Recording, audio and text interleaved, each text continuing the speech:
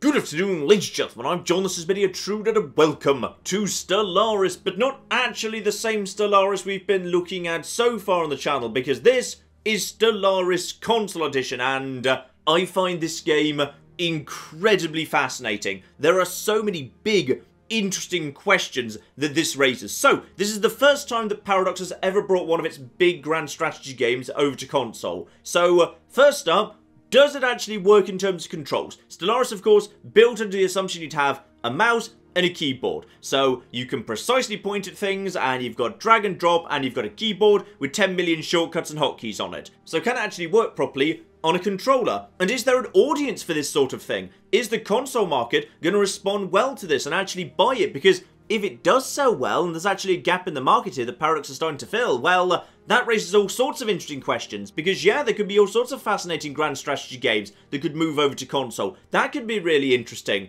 And thirdly, performance. I play Stellaris on a high-end PC, and by the end of the game, it is stuttering. Now, the Xbox and the PS4 are not as powerful as high-end PCs. I'm playing this on an Xbox One X, so I'm giving it the best chance it's got, but I'll be very, very interested to see what performance is like as well. There's so many interesting questions here. Let's dive in, because this one's a little bit different, actually, yes. So, I've set up these lovely space otters, the Space Otter Citizen Union, because they are just utterly adorable, and they're going to help us through this lovely console edition of Stellaris. Now, eagle-eyed people who've played a bit of Stellaris may notice that yes, we are selecting starting weapons, which is something we haven't done for quite some time in Stellaris, because this is not the same version as the PC version. That's up to version 2.2, but back at 1.7, the same time as the Utopia DLC came out, there was a point of divergence. That's where they handed the game over to start being converted to console. So this is playing by old 1.7 rules, which is why we're selecting starting weapons. These days you start with like the base of all the different weapon types.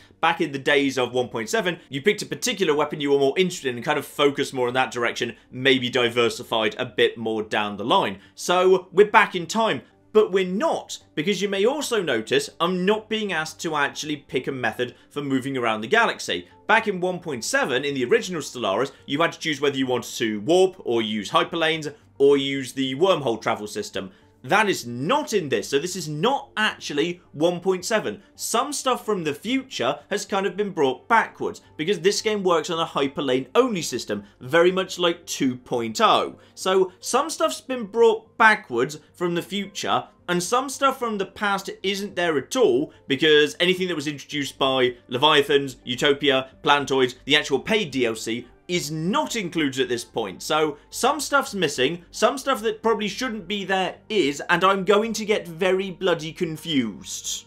And you may also notice the game features a significant reduction in the number of sliders, which basically means 0 out of 10 worst game of the year, because I like sliders. You may have noticed this. I like sliders in my games quite a lot. Like, actually, I've probably got a problem with how much I like sliders. There are less sliders, it must be said. And this is part of the way that Stellaris Console Edition doesn't cause your console to actually just burst into flames. You can't have a game on quite the same scale as you can on the PC version. So the largest galaxy now is 600 stars. That's up to 1,000 on the PC version. So you are playing with a smaller map. And the number of AI empires caps out at 10, which is again fairly on the modest side. Just to kind of try and get the galaxy as busy as possible, as fast as possible, I'll whack all of those guys up to AI starts, and this one's interesting actually. Max Fallen Empires is at 3. So there's literally no way to force all the Fallen Empires in, so you never know quite what's actually going to be in the galaxy, which is kind of cool actually. I don't actually mind that. That's actually kind of fun. Habitable worlds you can still set. Everything else you can't, like number of primitives, you can't change that. Aggressiveness and difficulty. Yeah, you know what, screw it, we'll have that on insane, why not? It'll actually just help the AI expand a little bit more quickly. So yeah, a busier galaxy will help us test how good performance is, which is very, very useful indeed. Empire placement random, I can be next to advanced neighbours, I hope so, because it's entirely advanced neighbours. Endgame crisis can be on. Yeah, you can't set the years of that, which is a bit interesting. So it is a much more restrictive game on the console. It's very much like there is a single experience and you'll just have it that way. So bit of a shame that you've lost a lot of options, but I can understand why they would. So, this here is the entire galaxy. So next to the PC version, that is most definitely a little bit on the modest side. It feels very, very small to me, because I'm used to always playing on a huge galaxy. And we are over here, and because we're playing by something that's pretty close to 1.7 rules, yes, we're back to blobbing. So back in these days, you didn't just take systems one by one, you took like a single system with like a frontier outpost or a colony, and that created like a sphere of influence that let you capture systems all around it, which is why, yeah, we immediately start off with a big blob of space, and we've already got a few territories inside our empire. Flipping marvellous. So yeah, the way it basically works is one analog stick just kind of moves you up, down, left and right. The other one just moves the camera up and down and around. Zoom in and out with the triggers, which works pretty well. And then yeah, when you're actually floating over a system, click in on the right analog stick to actually jump into that and then jump back out again the same way. It actually works surprisingly well. I was surprised by it. I didn't think it was going to work as well as it does, but for the most part it's pretty smooth. The only downside to it is there's a lot of information on screen right now, because on a PC, you've got your PC normally set up on, like, you know, a desk. So you're very close by to the actual monitor. But here, in this game, I'm playing it on a TV. And, like, I sit slightly further back from a TV, because that's just how the room's set up. So, it's a little bit of a large amount of information that's a bit far away from my liking. I think it could have done with a bit of UI scaling, but you don't actually have the option to do any UI scaling, which is a bit of a shame. But yeah, the whole interface has been redone to actually suit this. So what you do is use the D-pad to select a particular option. So say if you tap up on the D-pad, you go up to the menu at the top here, and then you can get some details on what your current income for energy credits, for minerals, for food, for influence, for unity, for the 3 different types of science, and information about the size of your empire and your fleet. Tap B to come out of that, and then tap, say, down, and this is where technology lives. So if you've got to do technology, you come down over here, tap left to go over to all the menus that always used to be over on one side as well. So actually technology's there as well, but I think tech just comes down to I'm not sure if tech's actually on the bottom. I think the bottom might actually be announcement. So tech does live there when it's actually prompting you to select new tech, but also any like alerts the game needs to flag to you, they'll be at the bottom as well. So we've got tech there as well, together with cosmography, very, very fancy indeed, society, people, all that business, and the outliner over here. The downside is, yeah, because I don't have a mouse, it's very hard to click individual things. So if I wanted to, like, you know, select a science ship over here, that's tricky, because there's a lot of things kind of stacked up on top of each other, very close by to each other. So you absolutely do need to use the outliner. It's just a tap of right, select the thing you want to actually do something with, and then say, yeah, why don't you just go over there. And again, it's all got tabs, so there's actually give it commands, manage it in terms of, yeah, telling it to recruit a leader, what stance you should be in, all of that. And if it's part of a fleet, details of the entire fleet as well. So yeah, the whole thing actually works pretty smoothly. I've put just like a couple of hours into this just to get used to the basic controls, and I was surprised by how well it all fits together. Still, as we're back in 1.7, as you may recall, you start off with your home system not actually being surveyed. So the first thing we need to do is just survey our home system just to get used to that. The other advantage we do have, however, is, yeah, back in 1.7, they hadn't yet introduced the rule that only science vessels could go into unexplored systems. So if I just go over to my little starting fleet, I can basically just say, hey, can you guys just basically go around here and, like, find some stuff? That'd be fine. But just in case they run into anything bad, I'm going to put them into evasive, actually. If they run into anything bad, they should flee immediately. I don't want to lose these fleets too quickly. So they're going to get on with that. Construction ship doesn't have anything to do. What I probably will actually say is outliner. Go over to Onota, the utterly wonderful homeworld, and then go over to Spaceport and just tell you guys to build one more science ship, please. Thank you. I do like having a second science ship immediately. Of course, alloys don't exist yet. Everything's being built out of minerals, but everything's under control. And begin time ticking along. So yeah, time has 3 settings. The fastest, the slowest, the medium, and you can pause any time you want. Except, one thing I have noticed, this is something a bit unfortunate. The game speed feels really, really slow. And I assume that's part of just kind of trying to get the game to actually just hold together, because you notice straight away we definitely don't have 60 FPS here. It feels like it's just kind of holding at a stable 30. But the game speed is extremely slow. So this science vessel is making its way over to that planet. So this is the default basic starting speed that this ship is moving at. Move that to double speed. it really does feel rather more like, yeah, the ships are just kind of crawling very slowly around the galaxy. So you're probably going to want to play this game on the highest speed all the time, but even then it is a slow process. And because the scanning actually happens so quickly, I think movement speed has actually been slowed down. I haven't looked into the mechanics of this, but it does feel like movement's just been slowed down a little bit. Though actually, before we actually crack on with that, there's probably something I can do over on the home world. And oh, blimey, there's... Okay, the home world makes a fair bit of noise when you're actually close by to it. I'm just going to back away into the nice, calm, quiet of space. That's lovely. Right, what do we need to do down here? Because, yes, we're back with the tile system at this point. So, yeah, the new pop system from 2.2 has been removed. Bit of a shame, to be honest. I think that was a real step forward, but I didn't mind the old tile system, so that's absolutely a-okay. So yeah, we've got a whole bunch of otters on tiles, the tiles saying what they're gathering, so some are gathering energy, some are gathering food, some are gathering minerals, all of that good stuff. We've got more otters growing there. If I recall correctly, it was pops that actually determined, yeah, pops and technology that determined how big the blob around your planets and frontier outposts was.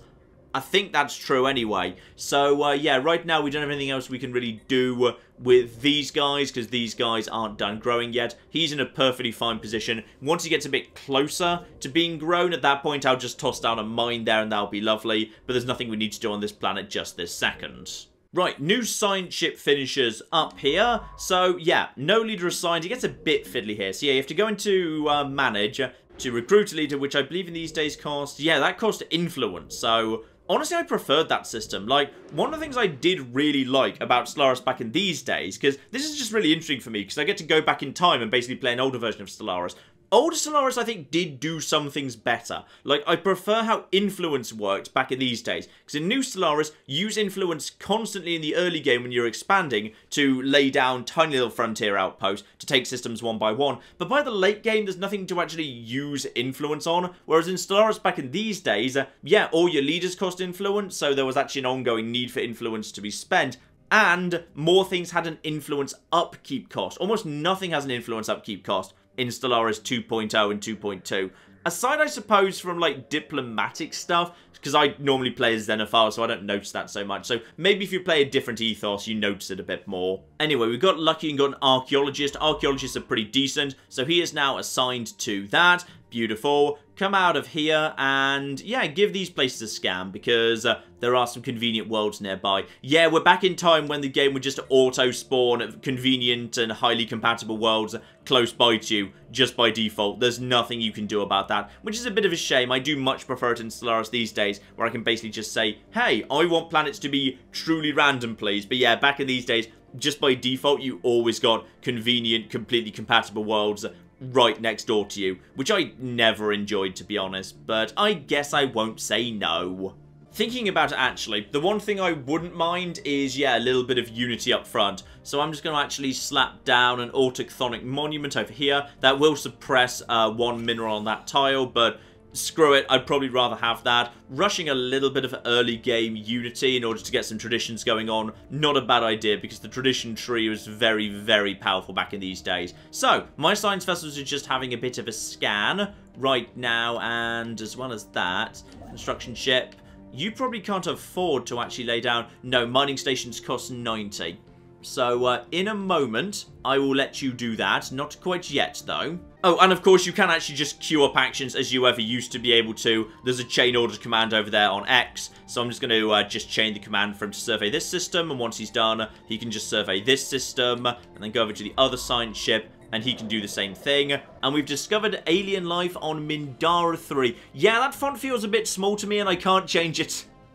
Like, I very rarely need my glasses, but I really feel like I want to put them on this occasion. Normally, I only put them on for small print on documents or whatever. But, yeah, that's feeling a bit on the small side to me. That font could do with being increased, but there's no UI scaling options. So, we found an alien life form on one of the planets close by to us.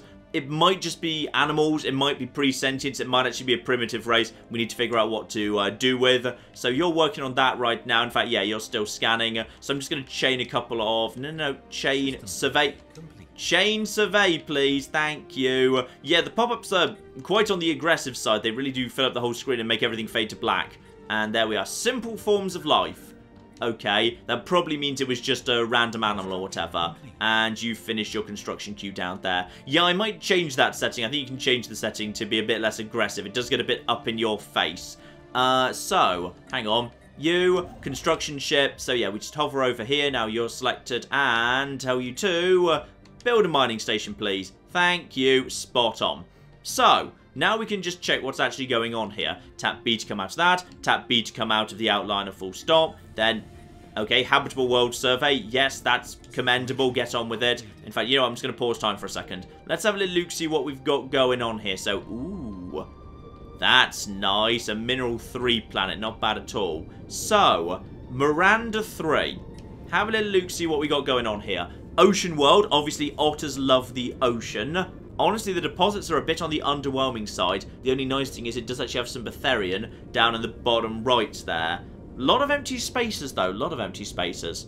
Okay, worth having a think about, but I will need to research the tech in order to actually clear all that toxic kelp. Ah, yes, and be careful with anomalies if you're playing the console version, because, yeah, these days on PC, you can't die from failing an anomaly. It just takes longer. Back in these days, you could. So if that failure risk is too high, most definitely just leave it be for now. Do not just go directly to the sun, because you will probably die. And here we go. I'm willing to make a very temporary loss of energy to get some more unity coming in. So you work right there, and the newly growing pop will be working in that power plant as soon as need be. So I've deliberately created an energy deficit there, but I'd rather have the unity, because going up to the unity at the top there, that's basically like double the amount of unity coming in, which will mean I can get the expansions a lot faster. Remember though, no DLC, so while we do have Unity and Traditions, there are no Ascension perks, unfortunately. In fact, I'm going to be honest here, if you played the PC version, you probably feel this version is a bit on the empty side, just because, yeah, when we take away a lot of stuff we've probably been taking for granted, because it's been in the DLC for so long,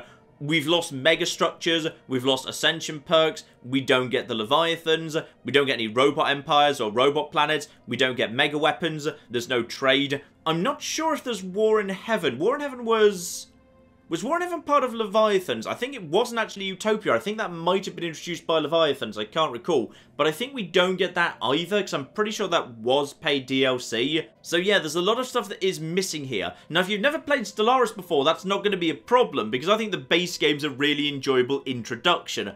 But if you're a PC player who's used to all that stuff, you will probably feel its absence.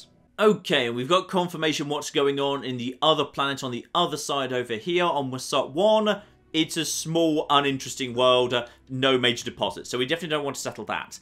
Now, honestly, I don't really want to settle here either. This was the problem of the old system in Stellaris, where when you actually laid down a world, it created a blob of influence. It was a real disincentive to bothering to settle the world right next to where you started, because you'd basically be getting no real benefit out of it, but it would still fill up your core system cap, which I believe back in these days was a hard cap. So yeah, that was a bit of a problem. You didn't really want to go doing that. Instead, you wanted to settle somewhere like, say, maybe over here, where you'd get all these systems, or like, you know, this system would be great. You'd probably get like all of these. Then you could, like, you know, fill in the gaps slowly over time, because these borders as the game progressed would just get wider and wider and wider. So while this is a lovely world, it's not exactly the world I want to take.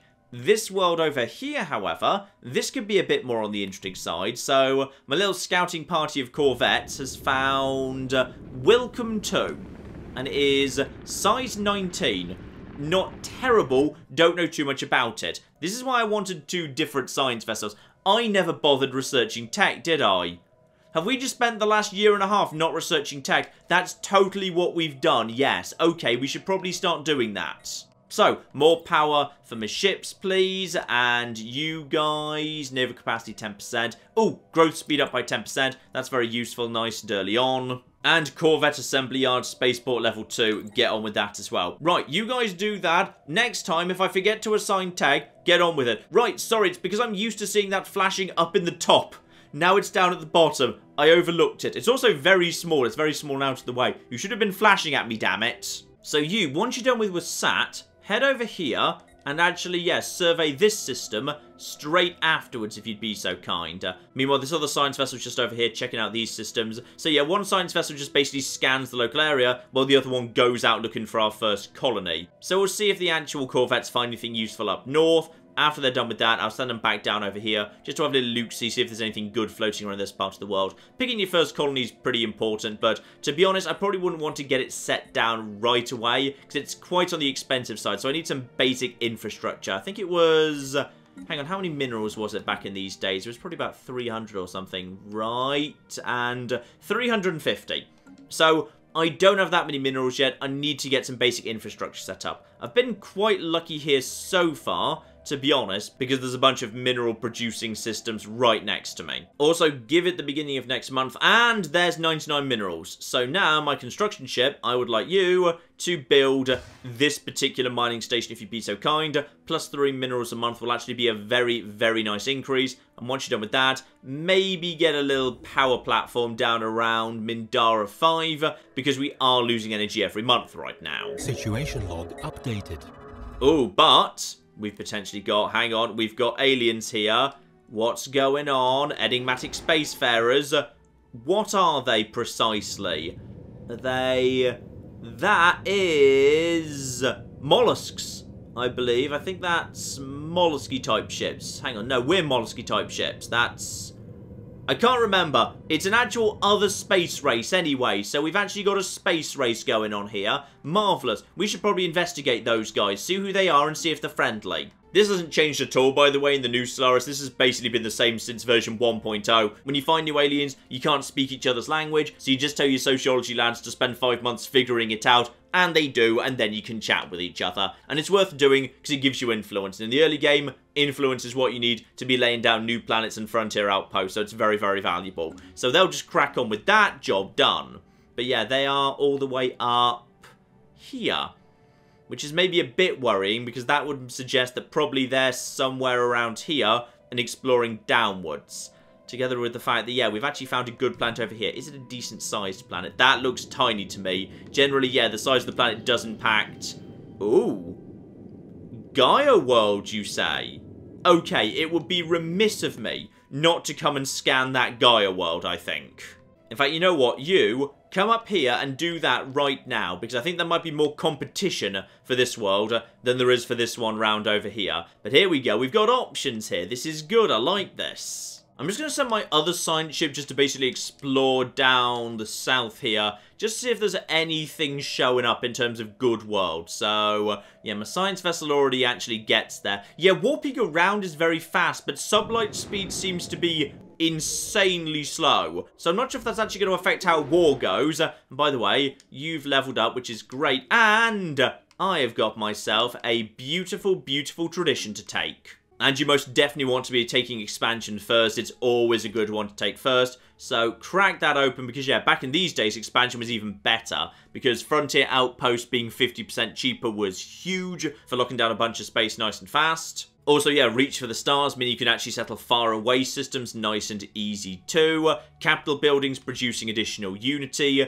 Tradition cost increase for expanding fast down 33%. Pop growth speed increased by 10%. Like, basically every single one of these was a massive winner. This was a great tree. So, we've got ourselves our first friends, hopefully, the Zimmerpuck Corporate Alliance, who are not a megacorp, despite being called a corporate alliance, because those didn't exist right now. Get myself 40 influence from a trouble, and you guys are militarist and materialist and a little bit egalitarian. Now, I'm actually militarist and egalitarian, so I feel like, actually, me and these weird decorative worm-winged creatures, we could be friends. And we immediately figure out where they are. So they're up there right now, and they've taken the easy option of immediately settling the world next to them. Actually, they probably haven't, because they've probably just had an advanced start, so they're just allowed to do that. Luckily, they've decided to not actually close their borders to me, which is very convenient, because that's where my fleet is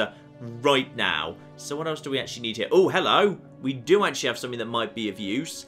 This system right here. Zoom in, zoom in, zoom in. Big world. And, okay, it's not ocean, it's continental, but decent size. You know what? you stop doing your moving around for a second here. Instead, just give this place a bit of a scan. And we do have visibility of the Gaia world too. So, it's not huge, but it is a Gaia world. And there's plenty of food on it. Plenty of minerals too, actually.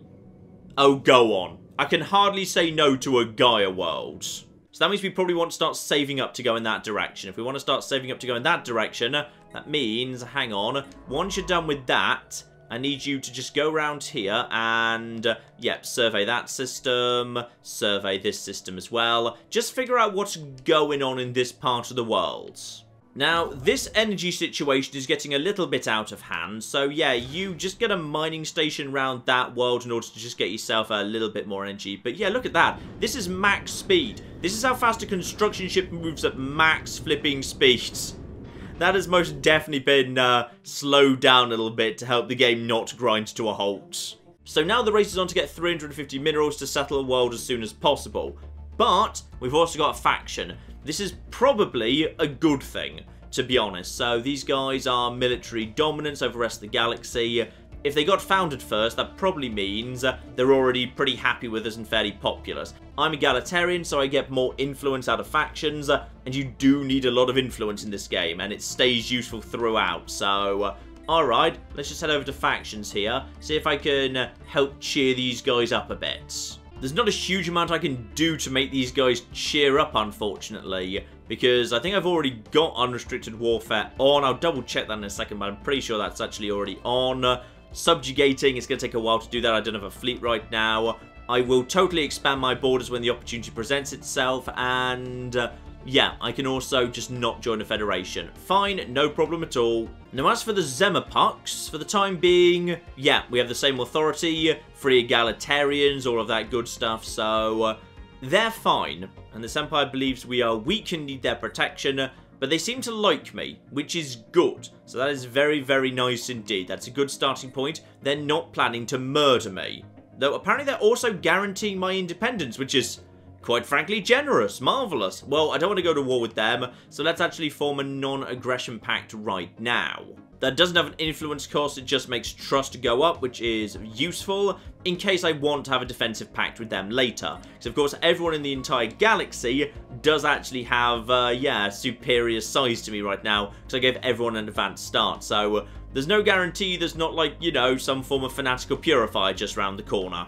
And there we go, they're totally on board with non-aggression pact. Be flipping beautiful. The energy situation's starting to worry me, so I've got plenty of food right now. So I'm just going to move one of these farmers down over to the actual power plant just to sort that out. These guys will have grown soon enough as well. This should be fine. Okay, our friends to the north appear to have expanded again. Yes, that's actually a proper colony down over there. What sort of atmosphere do you guys like? Okay, they like cold, which means, well, they're not going to be in a rush for our kind of temperate planets, but they probably wouldn't mind having access to this here Gaia world, and there's nothing to stop this border expanding into the Gaia world, so I might be about to lose the Gaia world purely because I can't lock it down in time, which would be a bit of a shame. They want a research agreement. I'm fine with that because their tech's probably ahead of ours because I forgot to research new tech for a year and a half, and they're getting massive bonuses to their tech. So that is worth doing. Yep, lovely.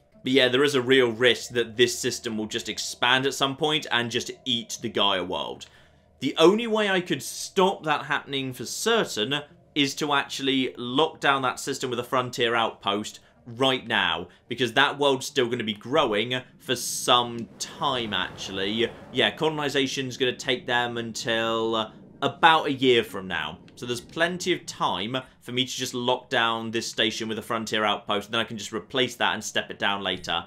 Okay, before we do that, let's actually just check what's going on over here on this world. No, not like that. Like this. So there's this world right here, which is not bad. Not bad. I tell you what, why not flipping both? Right, okay, a construction ship. As soon as you're done with... Oh, how long is that going to take you, what you're building right now? I don't think that's going to take you long. So once you're done with that, move up here if you'd be so kind. That is going to take, ouch, 200 minerals to lock this place down.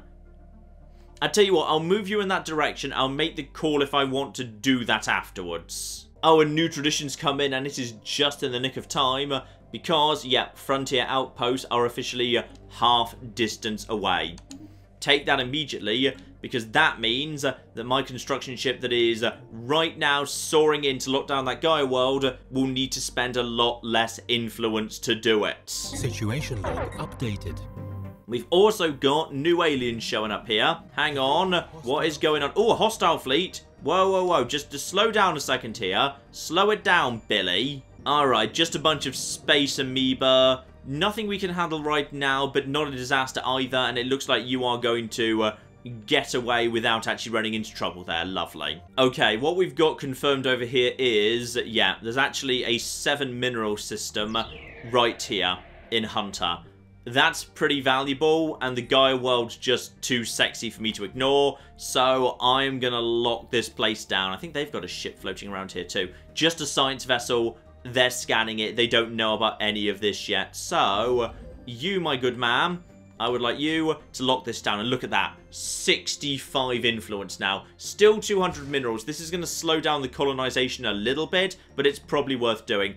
I kind of miss Frontier Outpost as an idea, by the way. I mean, technically I know, like, now everything's a Frontier Outpost. But it was kind of fun back in the old days just be able to slap down something that just basically laid claim to a vast amount of space, but it did cost you a lot of influence to do. It was a fun thing. I mean, I understand why they changed over to the system where now, like, it's a whole bunch of tiny Frontier Outposts and you take over systems bit by bit, because it got rid of the kind of the slight madness of border pressure, where sometimes systems would rapidly change backwards and forwards. You'd have no way of knowing whether you were going to be able to hold a system or not in the long run. But you know what? I do kind of miss it. Throwing down an aggressive Frontier Outpost just to screw over your neighbour was fun, damn it. That border is starting to expand faster. And I'm starting to get worried because I can't remember what happens if you're midway through building a Frontier Outpost when the borders of another empire eats that territory. Does it just get cancelled? Because I can't remember whether it just gets cancelled. And if so, we're in a race up to almost 40%, but the borders are going up here. Yes, new research, please. That's probably a good idea. And Pither and Dust, I believe, is strategic resource for bonus food. So get that underway. That's a bad selection, though, to be honest. I will say, though, this little bit of space down here, close by to that bigger world that arguably was a bit more interesting, yeah, that's actually pretty sexy too. That's a really valuable system over here.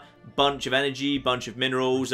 Not a terrible haul of science either, to be honest. And that's more science done right over there. There's one world that I may or may not be interested in right there. Hang on. Small jungle world. Honestly, I can probably do without.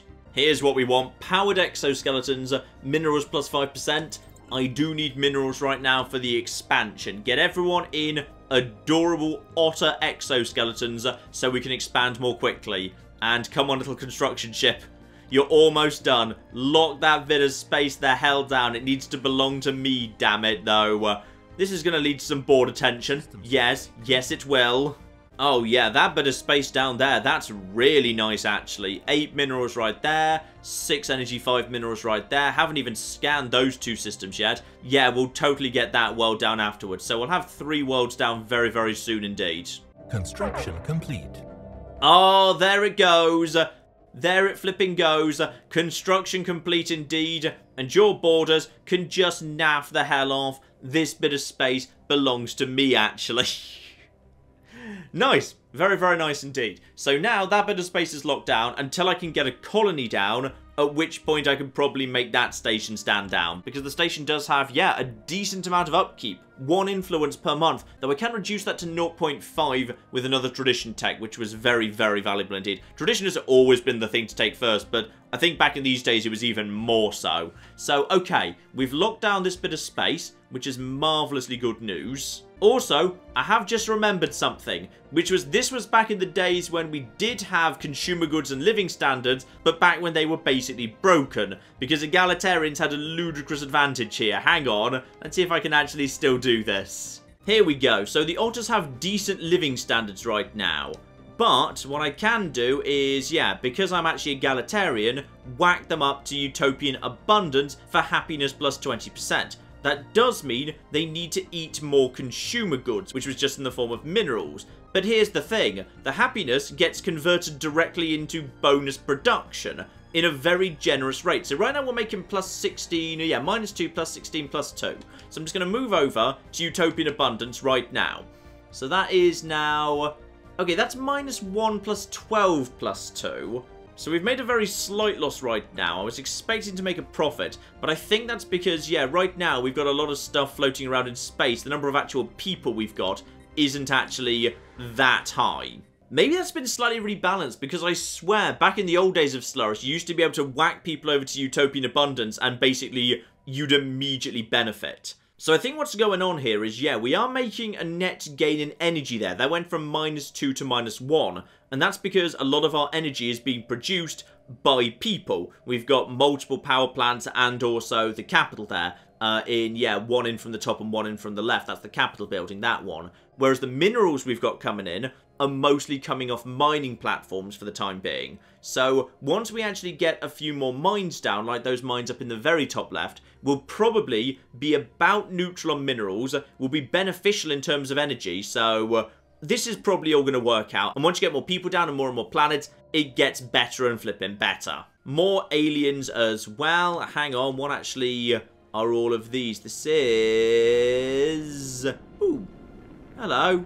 What are you? Oh, that's a lot of pirates, actually. Okay, so we've just found a big old collection of pirates. Won't be able to deal with them anytime soon. Leave them be for now. So that's just down over here in the Shadow Nebula. Leave them be. They probably won't cause trouble for us. Just double check how these guys feel about us at the time being, by the way. Yeah, there's now border friction because we threw down that frontier outpost, but they're still fond of us for the time being. This is fine.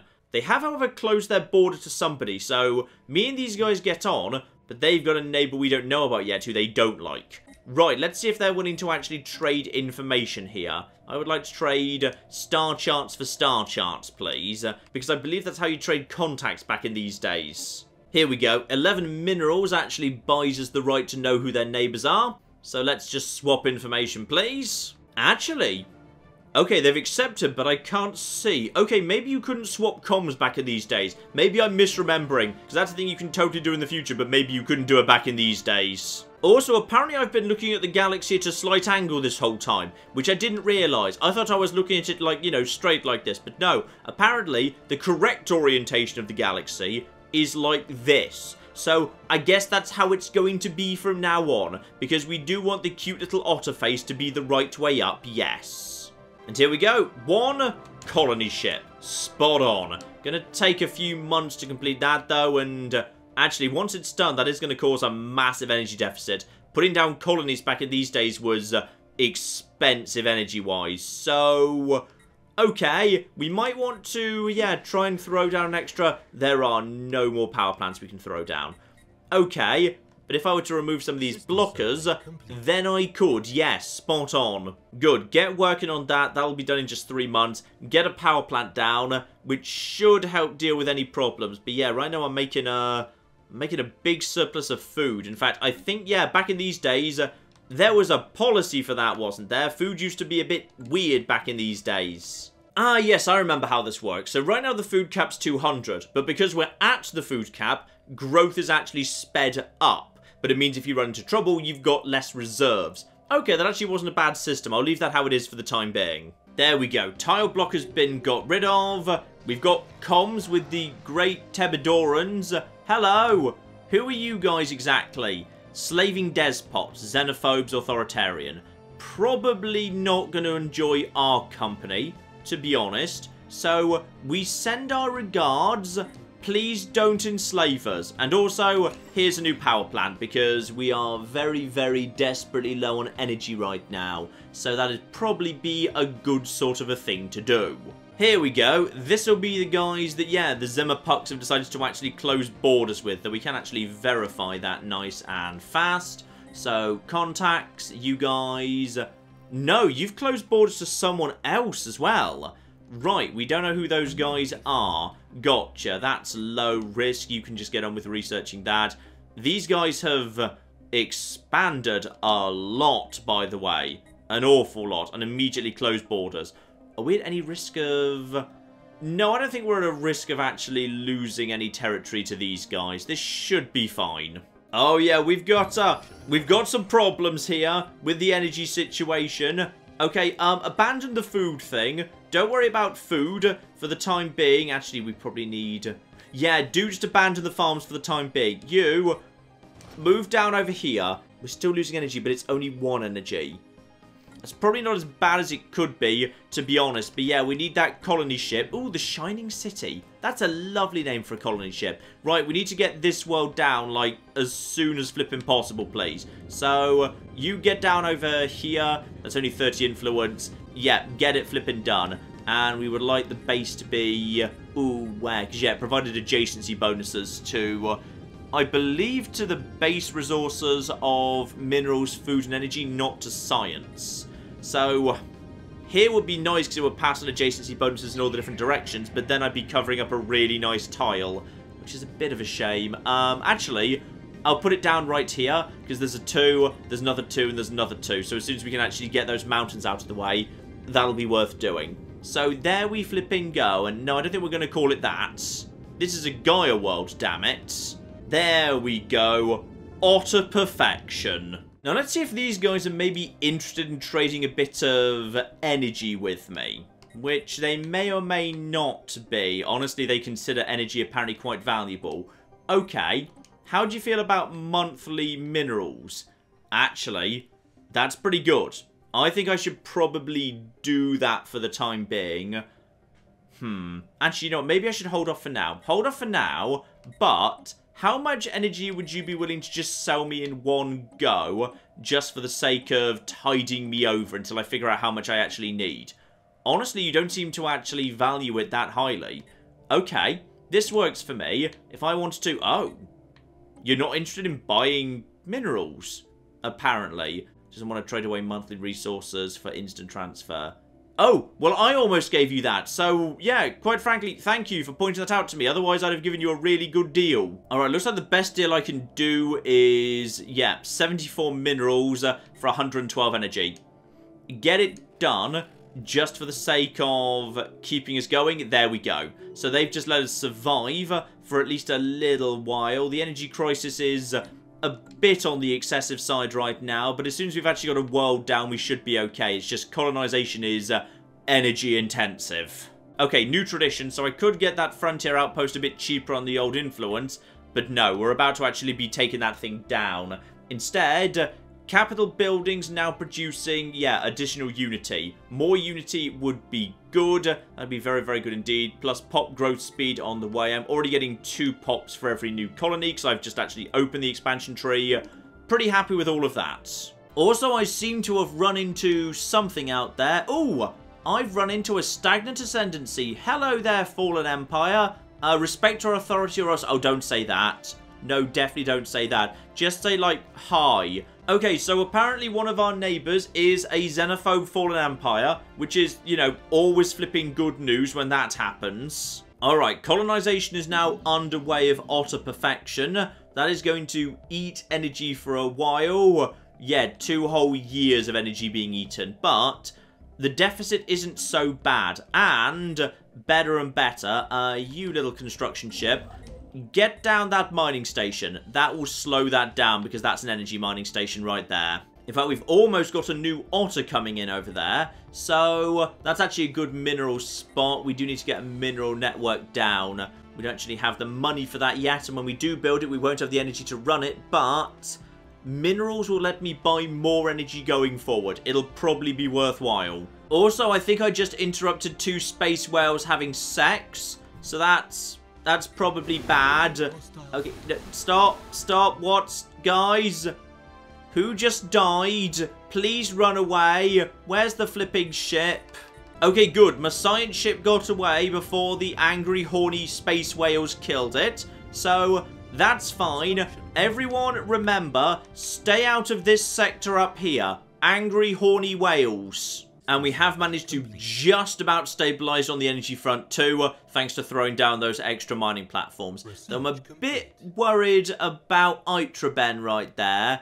It is possible that, yeah, the Zemapuk to the north will just at some point exert enough pressure, just because they've got more planets than us and probably more tech than us, to actually push us out of that system and officially take possession of it, which was a thing that could happen a lot back in these days, which was fun when you were doing it, and incredibly frustrating when it was being done to you.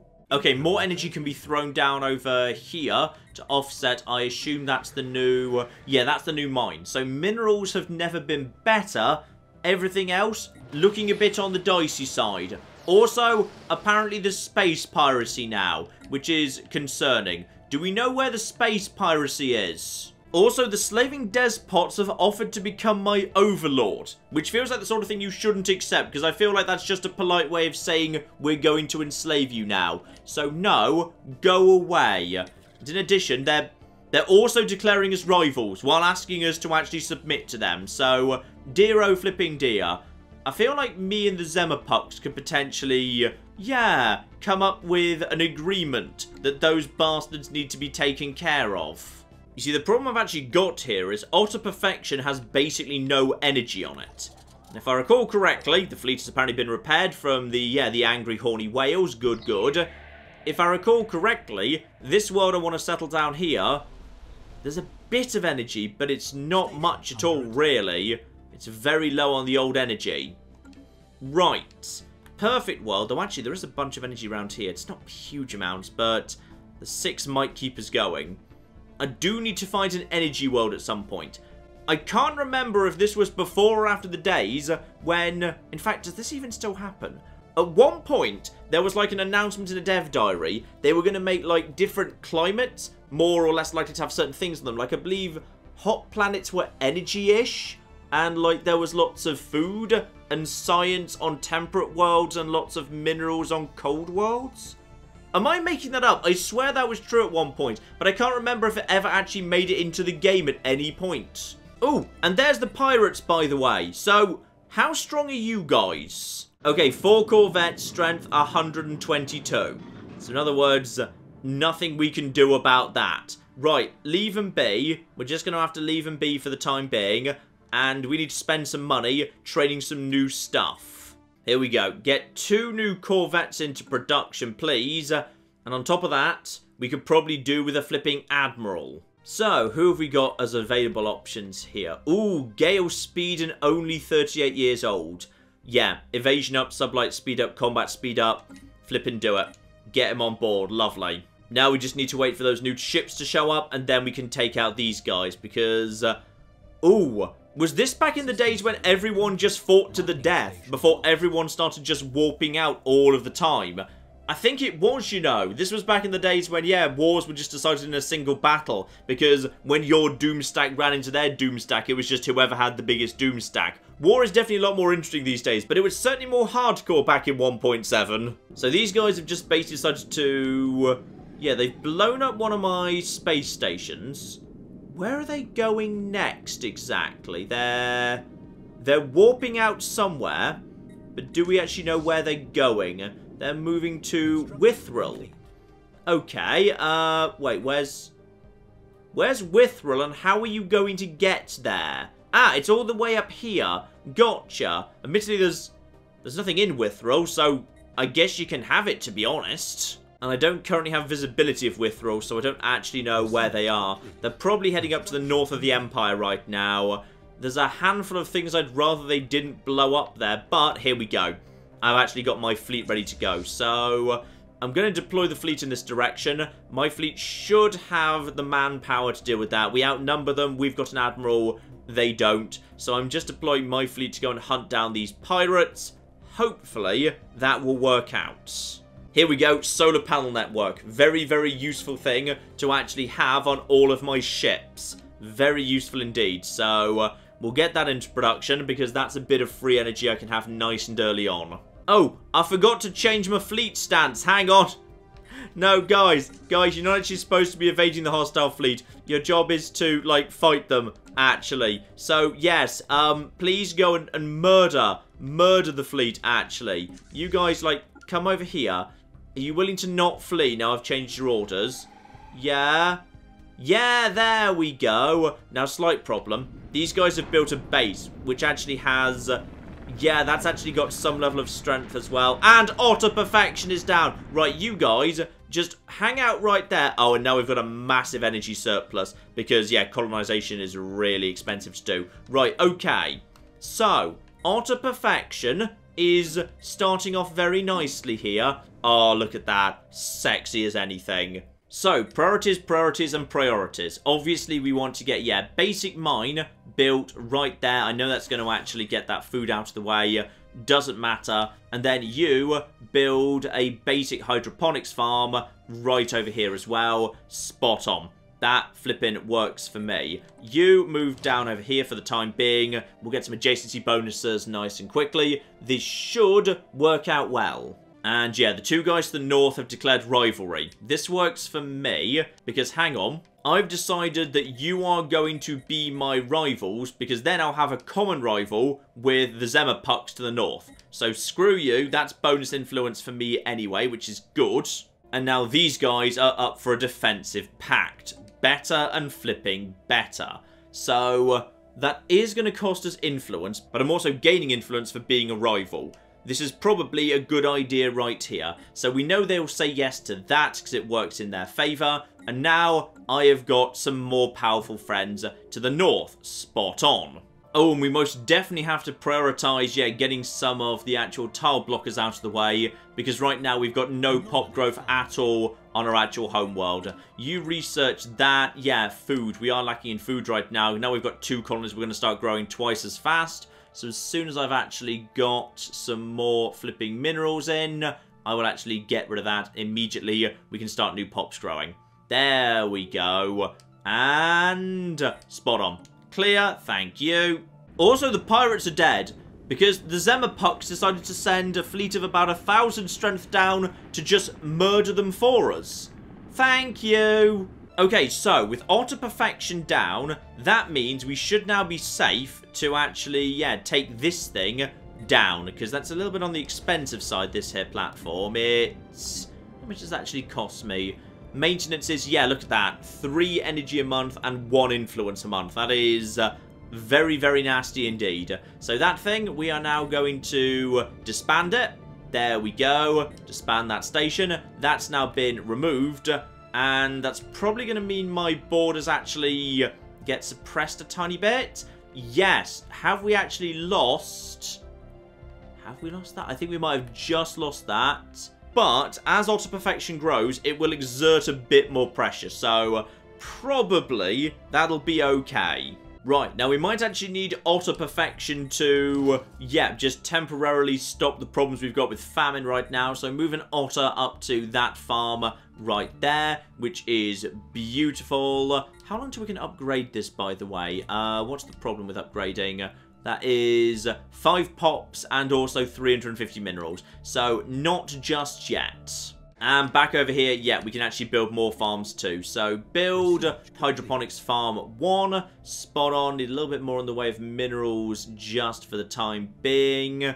Come on, anytime you're flipping ready. Actually, wait, hang on. I was looking at food, not minerals. We're fine for minerals. Oh, and here we go. Destroyers, spaceport level 2.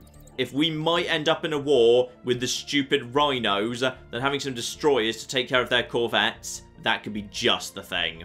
And here we go, new life, pop growth speed up, colony development up by 50% as well, will be useful in future, spot flipping on. Yep, that system is officially now inside Zemmerpuck space, right there. Fascinating. So, yeah, we still have this area over here, however. So, yeah, there's plenty of minerals we can harvest right now. I think, actually, if we just actually slap down a whole bunch of mining platforms, we can start getting a good mineral income going on there. Okay, so, the state of play. I've decided my science is falling behind, so I'm throwing up some lovely little research platforms up in the north, which is going to significantly speed up my physics research just by studying a bunch of stars or whatever. Situation on the home world is looking decent, slowly getting rid of the tile blockers. That's going to be full up in no time whatsoever. In Otter Perfection, meanwhile, I do actually have a spare power plant. I should probably start using... not immediately, but when you are done, you can start working on that. Bit more science coming in over there as well. We don't need all of this food, but I do have spare food here in case I need it. And here's interesting, I need to remember, of course, yeah, all of the local edicts are different back in these days. So 135 influence gets me building costs down and building speed up. Worth considering if I was going to build a whole bunch of stuff in a row. Okay, I've got the money for it. Beta Kylie, I'm going to try and settle down over there as well. Get my third planet onto the map. And on top of that, yeah, hopefully I should have enough energy left over that even though there's going to be a deficit, will be settled by the time that deficit actually eats up the reserves. Hopefully, that'll all work out fine. And don't forget, solar panel networks all over the shop if that's what I need. Another +3 energy right there, so I might actually get that down once I've actually got the colony ship out. That'll be fine. So that's actually in position over there, and... Ah, wait, hang on. Back in these days, you had to actually choose to build a little kind of space platform thing, didn't you? Yes, you did, right. Right now, Otter Perfection doesn't have one. You need to actually opt into that and it costs money. I'd forgotten that for a second there. Now, I can't help but notice that, yeah, over in this part of space, there's actually just some decent mining. I don't really want to expand over here for the most part. Hang on, remind me, was this world... Well, it's not terrible. It's not terrible, to be honest. It does actually have... Hang on, this world's got... How do I check that? Wait, how do I... I want to check the special thing this world has, because this world has a special thing, and I think that means, like, plus physics, but reduced something? I forget. There's a thing anyway. Right, okay. That world might be worth a little bit of a look-see. Possibly. But yeah, I can just, of course, yeah, throw down a whole bunch of frontier outposts, which I haven't really been doing so far, because there hasn't been a good spot to do it. So I'm just trying to find some good potential mining territory right now with all my science ships. And yeah, there's potentially some good stuff down over here. Also, apparently my sociologist could chat to those pirates we ran into. Yeah, sure, why not? They live down over here in the Shadow Nebula, so go on, why not? Right, colony ship is done and is also very expensive. So, time to get this thing... Ooh, lovely red sun there, by the way. That's lovely. Right, get that down over there. And probably this spot right here because, yeah, bonus energy and then bonus minerals down the line in those spots. Boom. That can be like that. And... Beta Kylie Prime. Yeah, you know what? Sure, we'll go for it. And apparently we've just run into great big... Uh-oh. Wait, what? That's a very, very, very big amount of piracy, actually. Are you guys just passing through? I really hope you guys are just passing through, because that's more than we are capable of dealing with right now. You guys, yeah, you're heading on towards Suta. Would you mind just leaving, actually? Because, yes, citizens of freedom, I'm sure that's very important. We do have the slight issue that, I have no way of fighting you right now. Okay, they're just naffing on. This is good. I've decided this is worrying enough. It's time to start thinking about, yeah, upgrades and all sorts of bits and pieces. Invest some money in a level 2 place. We can get some Corvette shipyards down there. Pump out the Corvettes faster and cheaper. Build a fleet. Lovely. But yeah, I'm a bit worried that those guys are... I really hope they're just naffing straight on. Please don't attack my bases. There's actually quite a lot of money tied up in all of that. Oh, I feel like they're actually attacking my bases. Oh, go away, you stupid bastards. Right, okay. So they're... Yeah, they're just going to blow up all my stuff. And there is nothing I can do about that.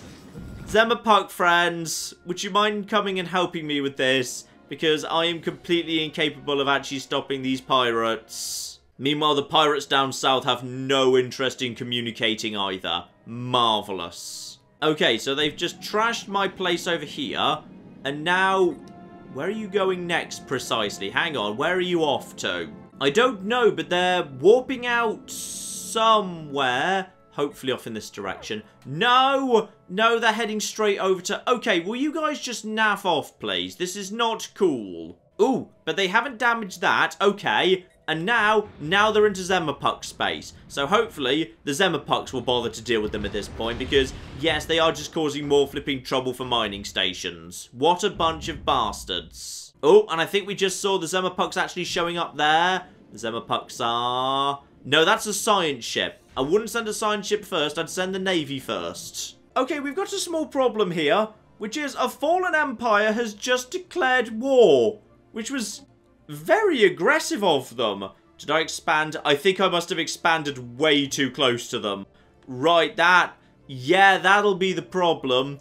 I've expanded too close to a fallen empire at this point. So, they're going to have something in the range of probably 300,000 strength. And I've got 149. So, on the plus side, I have probably got like a really nice opportunity right now to pick out a surrender flag. Like a really nice surrender flag. So how do we surrender? Because I feel like we're surrendering at this point actually. Because I really don't want the Zemmerpucks to be absolutely flipping trashed being involved in this war. Alright, I am very happy to surrender if that's what we can do. Yes, I see. So they most definitely would prefer that planet to be cleansed. But what happens if, rather than cleansing, I simply accept... Oh, they're not willing to accept that surrender. Okay, that's mildly concerning. So, they're not willing to accept... I hate a war when you're not willing to accept surrender. Right, so we definitely expanded too close to xenophobes. I forgot that was a thing that they were going to object to. It turns out they do. So, I guess that makes sense. Okay. Beta Kylie Prime is probably not going to end up doing so hot, to be honest. I feel like maybe we should expand in other directions. Like, really other directions. Like, maybe over here. Over here seems like an excellent side of the galaxy. Like, as far away from where we currently are as possible, to be honest. I mean, the thing is, there's no point fighting. I'll just lose the fleet and have to rebuild it. So, deploy the fleet just north up here. Get it out of the flipping way. If we have the opportunity to, get another flipping, colony ship down and expand over in this direction. This bit of space seems not too bad, to be honest, and it is further away from the bastards. And I believe this world was... Yeah, it's not bad. It'll do, especially as our existing worlds are probably about to be burnt by some form of doom fleet. You know, I'm actually kind of glad that happened, because that actually makes perfect sense. It's something that doesn't happen in current Stellaris. Like, these days, you can just basically go and settle pretty much right next to fallen empires, and they just don't seem to care. Spiritualists don't want you actually... Uh-oh. I'm guessing... Yeah, I'm guessing that transport fleets of something. What just happened there? Who are you guys precisely? What are you doing here? Oh, they're warping in and out too fast for me to even catch sight of them. Here we go. So this is... Honestly, this is not the most important thing in the world right now. Yep, so there's the Fallen Empire. So, 85,000 strength has just shown up there. Together with a lot of transport fleets. Honestly, you've probably bought more transport fleets than you strictly needed there. And, wow, they just won instantly. Okay, so... That world has been pretty thoroughly purged. Got it. Well done. Are they also planning to come and, like, burn our capital? Because they might be planning to come and burn our capital too. I feel like that's not the end of it. Ah, here we go. They seem to be more in the mood for accepting surrender today. Great. Okay, so I'm willing to accept humiliation. That's fine. Unconditional surrender. Marvellous. So, what just actually happened, Jet? We've been humiliated. That's absolutely fine. Okay, so we sent our Strategos, our leader, over to sign the surrender. And she signed it, and then they just murdered her. Because they just felt like it. So that's good. Right, okay, so, basically, we don't settle this world. Alright, we just don't. We settle over here instead. Over here is way better. On the plus side, they didn't even insist that we actually dismantle our fleet, which is lovely. Ooh, and we've run into someone else as well. Marvellous. More aliens floating around. They are... Ah, down here. Okay, so whoever this is in this part of the world, I think we've just found them. Okay, then, over to the situation log, please. Let's figure out who those bastards are. But yeah, I think I'm definitely up for a great big mining area around here. This seems like a good bit of space, so as soon as my construction ship's done building all of that, I'll bring it round here. We'll lock down some of this whole area, I think. Here we go, xenophobe spiritualists. Hopefully, willing to just leave me alone. Oh, they're quite flippin' large, though. Right, yes, they are quite aggressively large. In fact, much larger than our neighbours to the north. Probably because they haven't actually been, yeah, facing off against each other in any way. So, they've been able to expand a bit more freely. Okay, could be a little bit on the concerning side, all of that. Here we go. I'm feeling much better about this sort of a layout of an empire. So, you know, we've still got this lovely area up north, which we're slowly being squeezed out of admittedly, but I'm sure it's all fine. We've got, yeah, new planet going down here, building a frontier outpost out here, and then we can just focus on merging our empire together into one great big mega blob, and everything will be fine. Here we go, frontier outpost locked down over here. Flipping marvellous. Let's get some new stuff going on right there. Mining stations, get them in production, more and more minerals in. I think that will grow slightly, yes, and to the north, over in Welcome, our new world, Better Luck, where hopefully we will indeed have some better luck. That's starting to grow its borders too. So I'm hoping all of this might yet blob together. Oh, and better and flipping better, Frontier Outpost upkeep can finally be 50% down, because expansion is complete. And that means, yeah, my world cap goes up from 3 to 5 for a +2. But as I say, no Ascension perks because none of the DLC is included and Ascension perks are part of the DLC. Though, I assume that will all be coming at some point or another. In fact, Better Luck is down already. That was nice and fast. Lovely. Food is just about stable for the time being. Let's get some flipping mines down in that case. Lovely. And let's get some more unity in. I want to be moving that on if you'd be so kind. As for Auto Perfection, yeah, we've already actually got the lovely little autochthonic monument down there. That is being manned. We could probably do with some more. Yeah, just get more and more minerals in. Focus on mineral collection. Screw it. I'm just going to get a whole bunch of basic mines down right now. Survey's been completed. For what? Habitable worlds. Apparently we found enough habitable worlds. Spot on.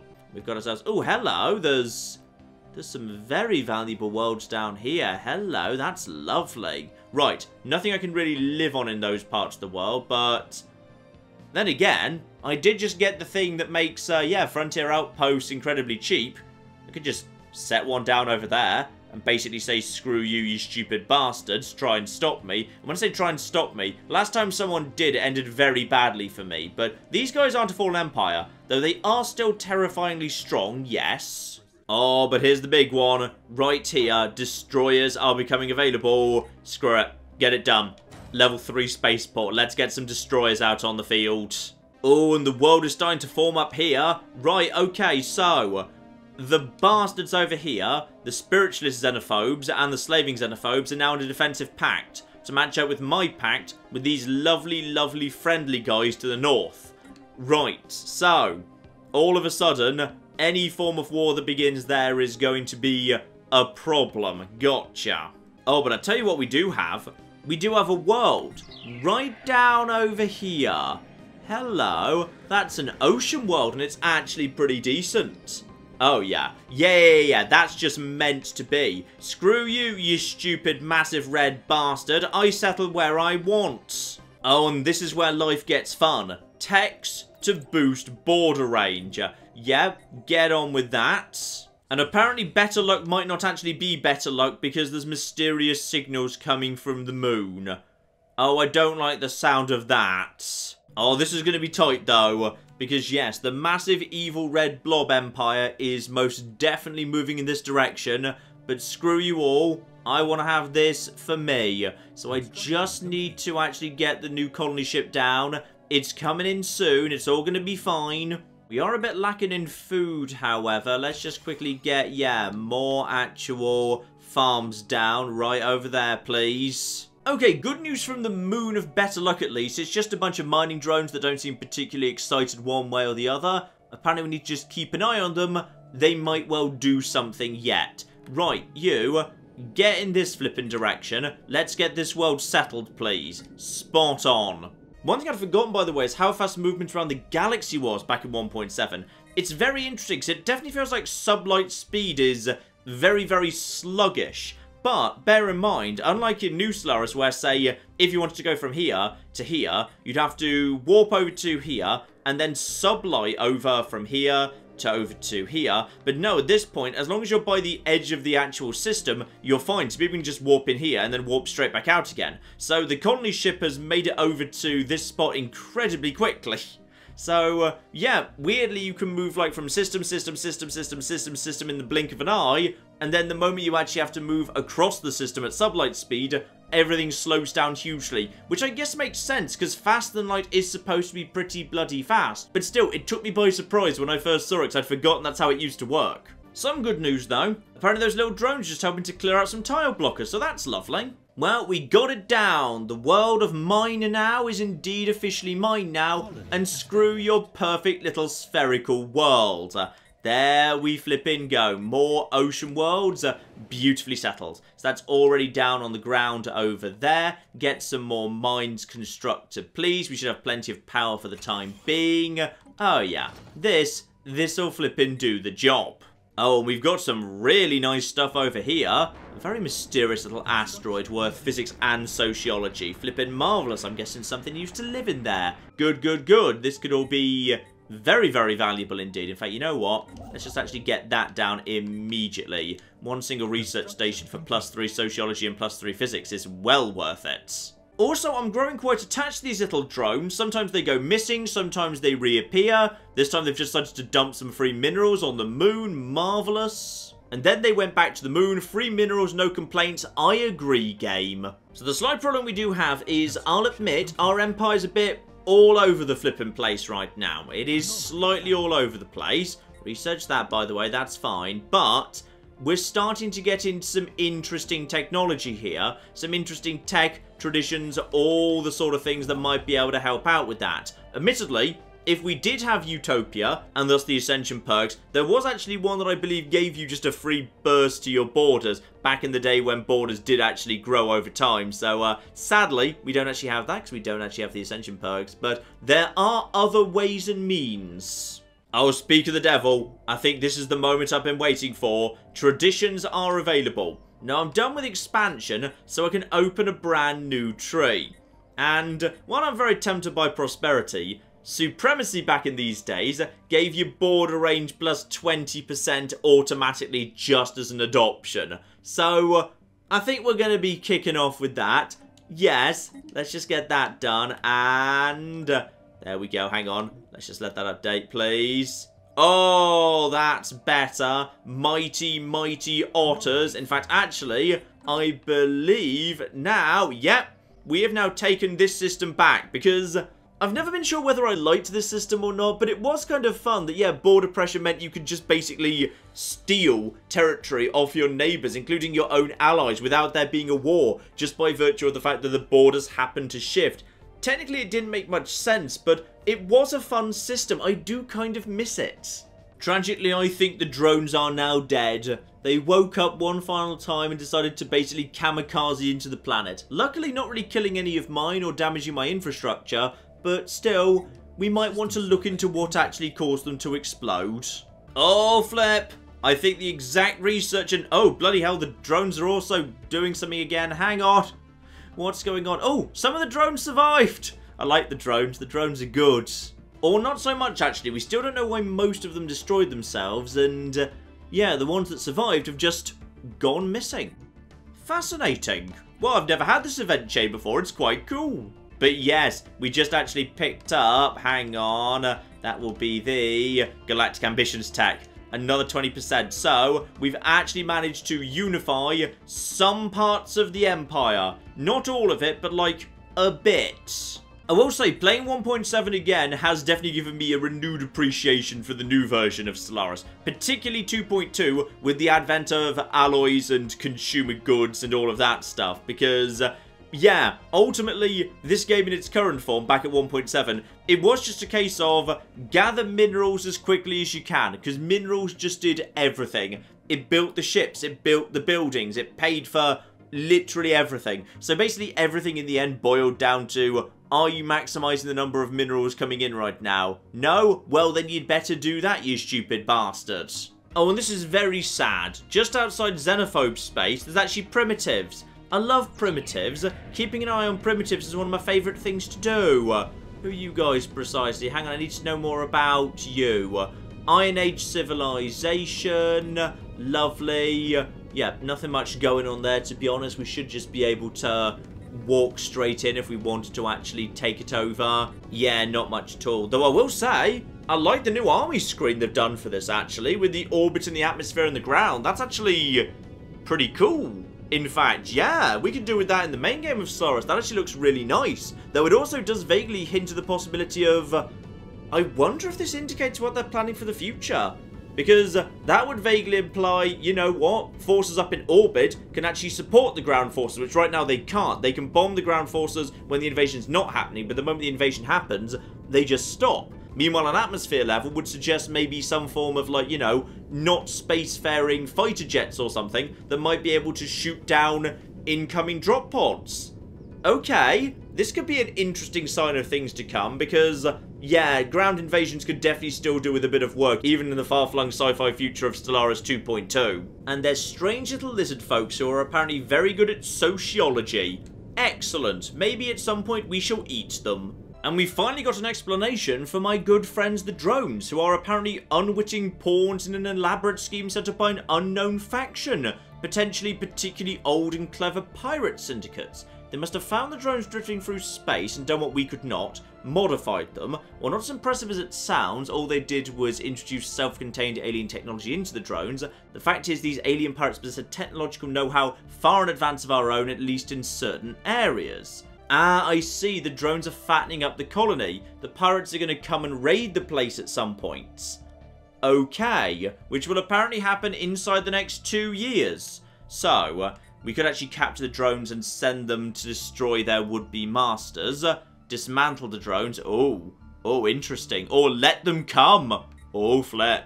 Oh, this is interesting. Right, well, the sneaky thing to do would surely be to send them back. But no, I say let them come. Build up the fleet. 2 years, that's happening. Right, so we need to be ready at welcome. Got it. Okay, I will say, however, yeah, the ship designer is particularly crowded and a bit visually not pleasing. That's definitely the case. Those are some very small icons right there. Right, Tenquid says they're coming with corvettes. That means it's time to get some destroyers out on the field. And when we hit mid-2233, that's when we need to be ready for these bastards. Though then again, actually, thinking about it just for a second, clear out some of that money. We don't need to actually commit all this money up front. Get the money back, because another good thing to do would be, better luck, give it a spaceport to defend itself. Okay, so that's currently being built. That's going to take a year to do, so that will be done before the pirates show up. This is marvellously good news. Some slight issues with the fact that, yeah, my new fleet needs to be powered, which we can't actually afford to do right now. Right, overwrite that with some lovely basic power. There we go. Screw that little one mineral there. We'll just have an upgraded power plant right there. Everything's going to be fine. We've got enough spare power in the kitty. We can do this. Oh, perfect timing. Ship build speed increased by 15%. Naval capacity up by 10. Yep, supremacy, I like you. Okay, it's the end of 2233. Time to get the last few handful of corvettes out that we can. Because, yeah, we can actually afford a new one of them once every 2 months. That they only actually take, yeah, a month to build. So, yeah, one more, then it's time for us to move out. I believe the spaceport is ready at this point. So, as soon as we hit February, build that. It'll be done in March, and then we move out the fleet. And life will be good. There we go, job done. Alright, there we go. And the fleet is up to a strength of 633. Not perfect, but it's gonna have to do the flipping job. And that's not where we're going. We're going over here. Right, you guys move over in that direction. Better luck, I believe your spaceport should at this point... Yes, your spaceport is ready. Good, so it is equipped with a weapon, which is lovely. Nothing else we can do, though, unfortunately, no. Alright, the fleet is now on the move, and that means it can start now warping very fast from system to system. There we go. So it's ready to start defending itself, and it's about 2 years, so these guys should be showing up any moment now. Any flipping moment. Just in case, let's actually get some reinforcements out here. Yeah, one more destroyer. Just in case. There we go. Those guys now enter the orbit of better luck. which has a beautiful, slightly... Okay, admittedly, it is a giant penis. I have actually just built a giant space penis, and it's strength 124! Our fleet wasn't even required. Our fleet was not required. Instead, we just destroyed them. I built destroyers for this. I built destroyers specially, but we didn't need it because the massive, massive chrome space penis. Paradox. Alright, now, I don't mean to cast aspersions, but you knew this looked like a giant penis. You knew. You 100% knew when you designed this that this was just a giant space penis. And you put it in the game anyway. And for that, I salute you, you magnificent bastards. And this could actually be useful in some ways. We get ourselves, yeah, traces of components we have not unlocked yet. That is, I believe chemical thrusters is new. Is the radar new? I don't know if the radar's new. Actually, those might all be tier 1 stuff. It might not be that useful at all, but who knows? It's probably worth a little bit of science at least. Still, Better Luck has indeed had better luck than Beta Kylie Prime. Beta Kylie Prime definitely met a bit of a sad fate, and the Empire is very, very close to being unified right now. But you know what, ladies and gentlemen? I think you get the point. This here is Stellaris Console Edition, and it's really interesting, which is, it's lovely to go back and just play Stellaris 1.7, because the stuff that's dropped out of the game, like the Frontier Outpost, I do actually kind of miss. There was some fun stuff there. In some ways, though I agree that the new system in 2.0 and 2.2 is definitely better, I do kind of miss the Frontier Outpost and just basically putting down a great big aggressive flip you blob right on the border of my neighbours. That was quite fun. Meanwhile, the controls work honestly better than they have any flipping right to. It's still a bit awkward, but this is honestly probably about as smooth as you're ever gonna get with a grand strategy game on a console. It does actually work pretty well for the most part. I'm impressed with that. I will say it's only 2233, so 33 years after the game begins, and there's not been a major war, Fallen Empires haven't broken up, there's not been a major event, and of course if they're planning to introduce the DLCs, there will be wars in heaven and whatever in the future.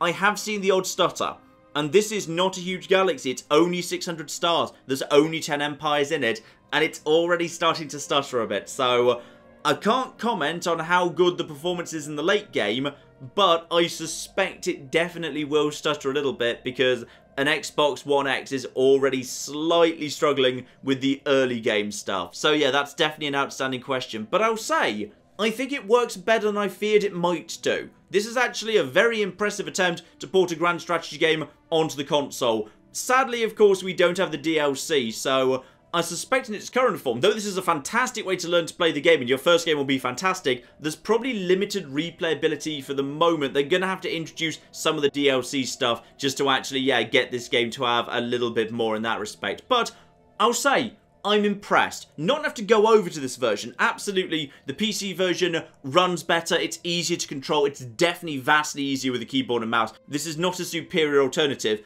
but for a console edition, it's as good as it could be. If you've ever wanted to try out Stellaris, but you've not got a decent PC, you've only got the console, this might well be worth a look. It's interesting, and if nothing else, it's a fascinating experiment, and I'll be keeping a very close eye on how well it sells, because if it does do well, that opens the door to all sorts of stuff potentially trying to make the move over to console. That could be fascinating stuff indeed. So I really hope it does do well. I really, really do. I'll be keeping an eye on it. We shall see. But in the meantime, I've been John. This has been Many a True Nerd, and this has been Stellaris Console Edition. Thank you very much, and goodbye. This is the face of death, okay? This is what my sudden death looks like. Do not engage before we arrive. Do not engage. What are you doing? I specifically said don't. Oh, no. No, John. Oh, he likes that. The Romans touched me.